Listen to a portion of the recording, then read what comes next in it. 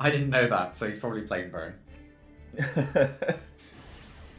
Oh yeah, no, of course we're here every other Sunday, and we're going through fine. Today we're just kind of going through almost made it decks, almost good enough decks, instead of me pulling up adding Nisters again or something like that, because the FNL list hasn't changed. But Dan's got me excited about Despia, but maybe we'll look into that another time. So you got the ghost ship. Yeah, so I was playing this because it's a monster you could search for off of Chaos Space. But then the problem is that you have to discard a Dark Monster to find it, and then it can't summon the Ghost Ship, which is why I got cut for Force Raider. So what about Solar Windjammer? Doesn't that one just say if you control no monsters, plop it down and it's a level 5 light? It's a Wind Monster. Ah, wind. Okay. Which is why I didn't see play in the final deck. Which is why I was playing Force Raider. But again, I want to play something better. So this hand is a little bit. Yeah, this is a big old go second hand.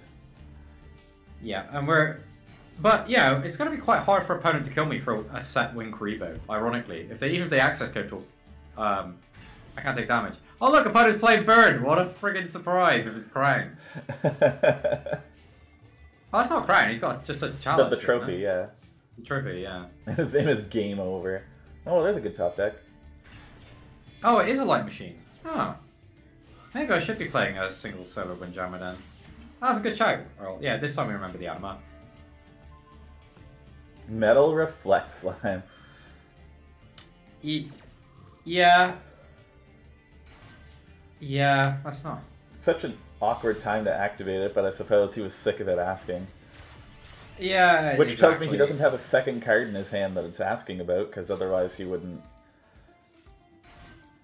Yeah, and this is one of the things where I keep getting told by a lot of people that the Selene laddering is really, really strong, but I have found in the last couple of decks I've been building, I don't end up with enough spells in my graveyard to actually resolve its effect.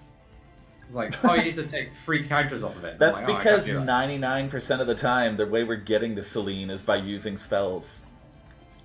Yeah, and it's the last couple of decks I've been trying it out in is just not. It's just not been there. And there you go. This is the reason that we're playing Chaos Kuribohs. It's just that they have 5-3 access code talker, followed up by Black Master Soldier. To get over 8k. But yeah, it's risky. Like it doesn't quite have enough oomph. Like if something goes wrong, you end up in a situation where it's like I don't have enough attack points to kill you. But the Chaos side of the deck works really, really well. I just wish there was a 1-card starter that made that sort of glued all this deck together.